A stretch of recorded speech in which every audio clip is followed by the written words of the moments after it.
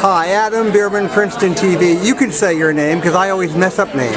I'm Amanda Burse. Yes, and we know who you are because, first of all, Fright Night's one of my favorite movies. I watched the remake because I had to, but I still like the original one.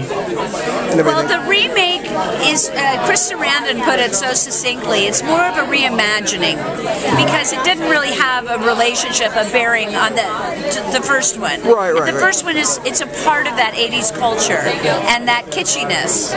So it's very hard to capture that, you know, in the current times. The only production I know of is Stranger Things because they really are able to sort of get that 80s vibe. But that's very much about the original Fright Night. Yeah. But it was still scary too, and you love the characters. Well, it was a really great script, and Tom Holland loved the genre, and he didn't make fun of it. He didn't parody it. He embraced it, and then he created, you know, a wonderful story with real three-dimensional characters, a lot of humor, a lot of heartfelt stuff. Roddy McDowall's character was so genuine. Absolutely. So it was a sort of well-rounded horror film, but you're absolutely right. Back in the day, it was state-of-the-art special effects, Richard Edlund's group, and you know, all practical. No CGI back then. No, it holds up today, though. It does hold up today. I remember Evil. You Won't Be Alone Again, Evil, whatever that's on.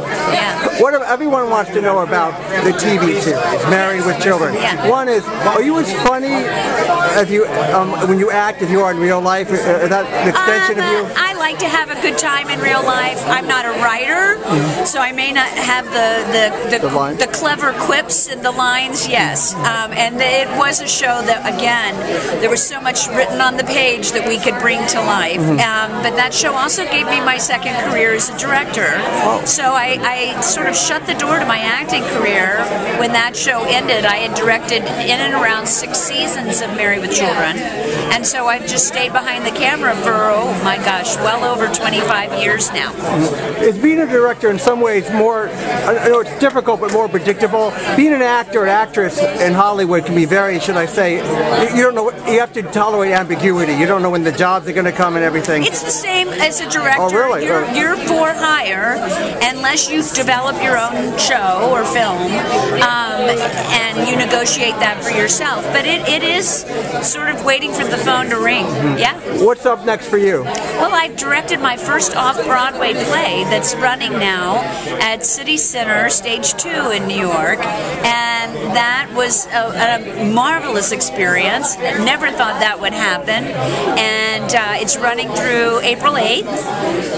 Haley Mills, who is a beloved actress from the 60s and 70s, she's the star, and it was a dream to work with her and the whole cast. So she's the original Parent Trap, or exactly.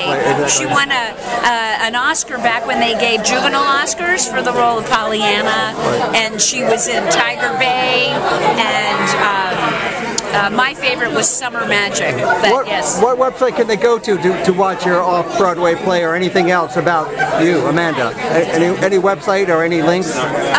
No, I'm not the best at social media, honestly, but go see Party Face. It's written by an Irish female playwright, starring 5 very strong Irish female characters, and then a female director. So it was a really magical experience in that regard, and doesn't happen very often in Hollywoodland or even New York. So. Well, congratulations on your second career, but you're going to live on forever. Oh, wow! Thank you. Welcome. I guess it's sort of vampire, right? Yeah.